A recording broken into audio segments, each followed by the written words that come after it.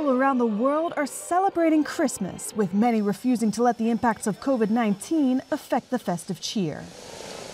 In Australia, the first part of the world to ring in Christmas Day, people flocked to Sydney's glistening Bondi Beach. As summer temperatures soared, stranded expatriates made the most of it. There's no flights home. I'm celebrating in the best way I can. I love being in Australia, I love being in Bondi, being on the beach for Christmas Day, it's a dream come true, isn't it? Well, what more could you want? You've got fit bodies running up and down the beach, you've got the sand, you've got the water, you've got the sunshine. Where else could you want to be? People also gathered in Bethlehem, where Christians believe Jesus Christ was born. Jesus was born in Bethlehem, right there. So what a better place to come celebrate his birth. So it's wonderful, the tree, everything is so wonderful. So we're very happy, very joyful. Bring the joy to the world.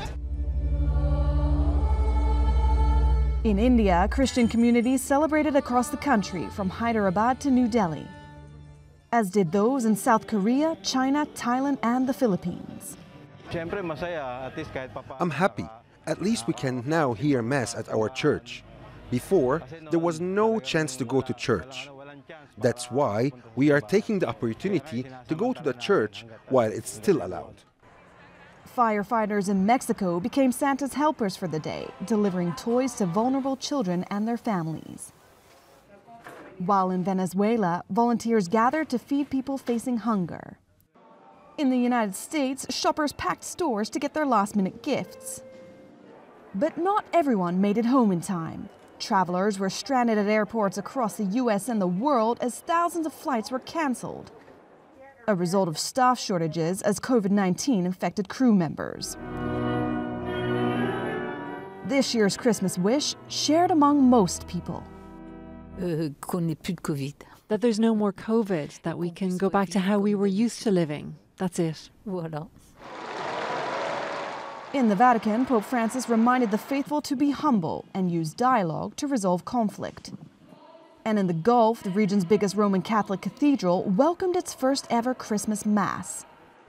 In Bethlehem, a smaller than usual crowd gathered to celebrate with a similar message as everywhere else. Although the situation is hard with COVID, people want to live and spread joy all around. This year, we hope the coronavirus will disappear. There's peace upon all nations. The violence within our society will end, and the atmosphere will stay as it is now, full of love and joy between everyone. A message of hope reverberating across nations around the world. Gillian Wolfe, Al Jazeera.